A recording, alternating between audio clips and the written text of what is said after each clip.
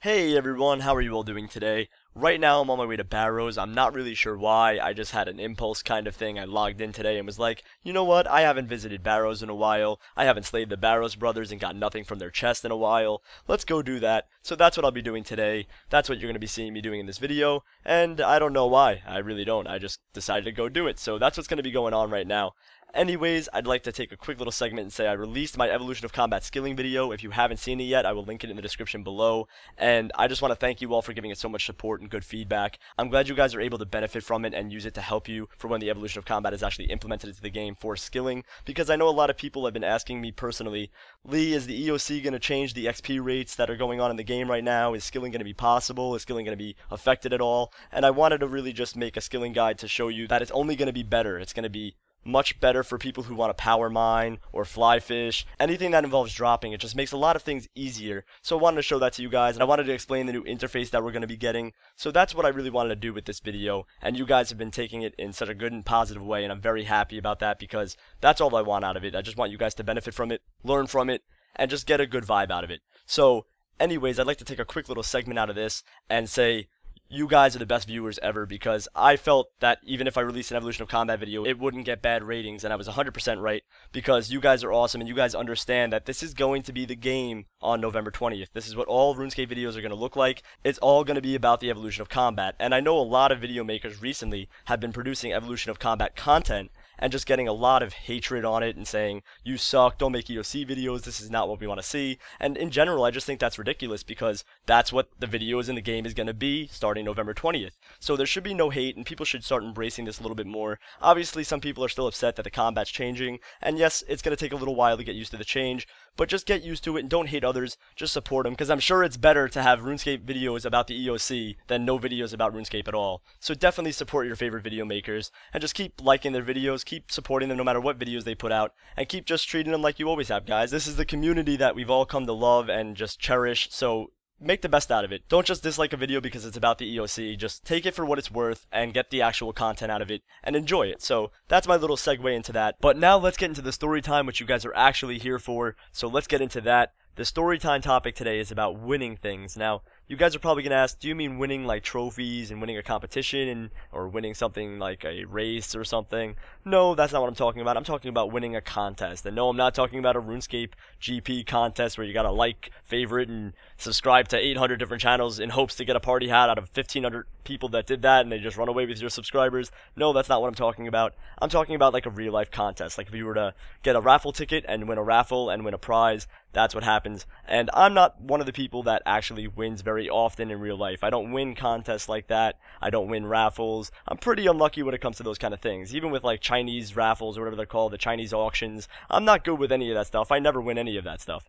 So the first time I ever won anything was pretty special, and it was a long time ago. I think it was around when I was, I'd say 12 or 13 years old. And I remember it so vividly because I've never won anything before that, or really after that. I don't really remember if I won anything recently.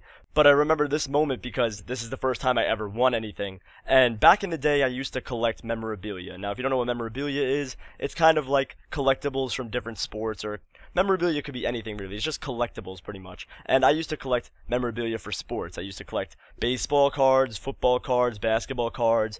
I used to collect signed jerseys, signed things that they used in the game, like signed bats and signed bases and signed pictures, signed baseballs. I used to just collect memorabilia. I was a big fan of everything, all sports, and I just wanted to have all the memorabilia in the world. I have like 3 boxes full of baseball cards that are autographed or have the piece of jersey in them or bats, and I was a big collector. Now, I used to spend a lot of money at the card store that was by me, and not me spending money in particular, it was my parents spending money. And they spoiled me silly because I'm an only child, so if I wanted a pack of cards, I really wasn't going to be denied a pack of cards. And I was able to trade amongst other people, so I had a blast with collecting memorabilia and collecting cards back in the day. I even collected Yu-Gi-Oh cards, Magic cards, all that stuff. I was a big hoarder in cards. I loved collecting. I loved memorabilia. I just loved the concept of collecting. So anyways, back in the day, I collected a lot of cards and I used to trade with people. But every time you bought a pack of cards, or if you bought a certain item from this store, they would give you a raffle ticket, and at the end of the year, they have a giant raffle on some of the stuff within the store, and hopefully you can win.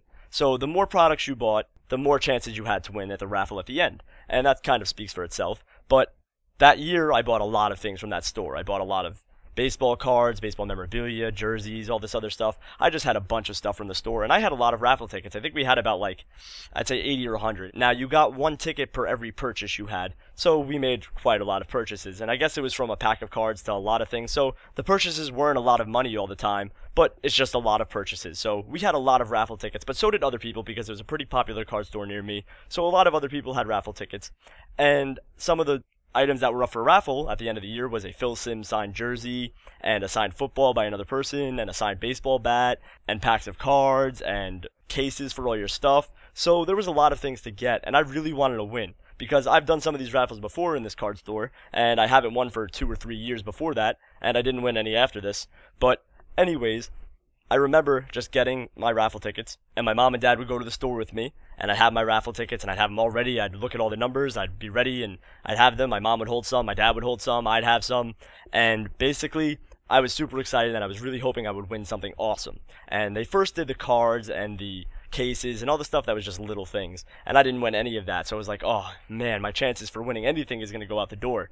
So I would remember holding my tickets. I had, I think, 10 in my hand, because my mom had like 30 and my dad had 30. I just had 10.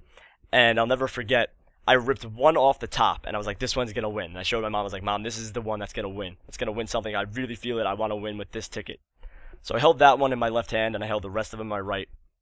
And it was getting down to the last item of the night. And this seems pretty much too good to be true, to be honest. It seems kind of like a fake story, and I promise you it's not. None of my storytime stories are fake. But this is how it happened. It was the last item up for giveaway, and it was a Phil Simms signed jersey. And I'm not a big fan of Phil Simms. I don't really know who the guy is, to be honest. He's a great quarterback. I've done some research on him, and he was a great quarterback. He did a lot of good things. He's also an analyst on ESPN, or was an analyst on ESPN for that matter, and he was a great player. So I just knew that he was a football player. I didn't really know much about him. He wasn't one of my favorite people of all time for sports, but it would be really cool to have his signed jersey. And it was the last item for giveaway, and he was reading off the numbers, the guy who owned the store, that is, was reading off the numbers for the raffle ticket. And I remember it was just, I'll just say any 8 number code, and it was like 0, 8, 2, 5, and I remember reading along to it with the ticket in my left hand, the one ticket that I ripped off, and it was like 0, 8, 2, 5, 4, 6, and it was like one number to go, and I looked at it, and I'm like, oh my god, please say 8, please say 8, please say 8, and it was like 8, and I'm like, oh my god, I won. I showed my mom, I was like, Mom, this is the ticket I ripped off. So it was pretty incredible that with the last item for giveaway, and the ticket that I specifically ripped off and said I want to win with, that I actually won this prize, and I got it. And the jersey was worth like $100 back then. It might be worth more money now. But the reason why I thought of this story is because my mom actually showed me the jersey and said, remember when you won this? And I was like, oh my god, we still have that. That was the first thing I ever won in my life, like through a contest. So she was like, yeah, we should try to sell it sometime. So I was like, yeah, we definitely should. So that's something I really wanted to talk to you guys about, was just winning something in general, because I'm not one to win contests very often. I don't enter many contests, but when I enter, I usually lose. And I bet you guys feel the same way. I mean, even with RuneScape contests, I bet you feel like when you enter those, you never win. But I'm not someone who really wins any contests by luck at all. But that was the first time I ever won anything out of my own luck and my own tickets, and I had it in my hand and I got it, and it was really cool. It was just an amazing thing to just win a signed jersey from a football player. It was his actual jersey and it was signed by him, so that's just a really cool collectible thing to have. And I think I might sell it. I don't know, I might keep it just for memory, but it was just a really cool thing that I wanted to share with you guys. So you learned that I was kind of a big hoarder for cards and memorabilia, and you learned that I won my first thing, which was a Phil Simms jersey, and it was autographed, so that's pretty cool.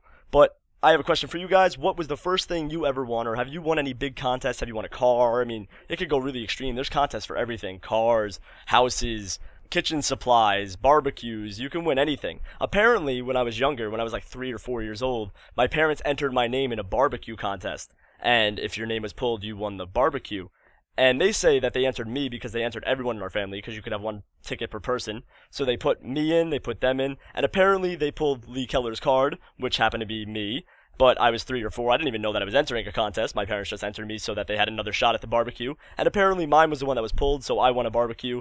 Apparently that happened when I was younger, but I don't remember that. And my parents tell me that, but I guess they wouldn't lie to me, so I guess I won a barbecue when I was younger, but I don't know that and I don't remember that. So the first thing that I actually won was that jersey, and it was really special. So tell me about your first thing that you won during a contest in the comments below. Tell me if you won anything in your life. Tell me if you won a car or anything cool, and I would love to hear your stories, so let me know that in the comments below. But I hope you guys enjoyed this story time. I will talk to you guys in the next one. Later, everyone.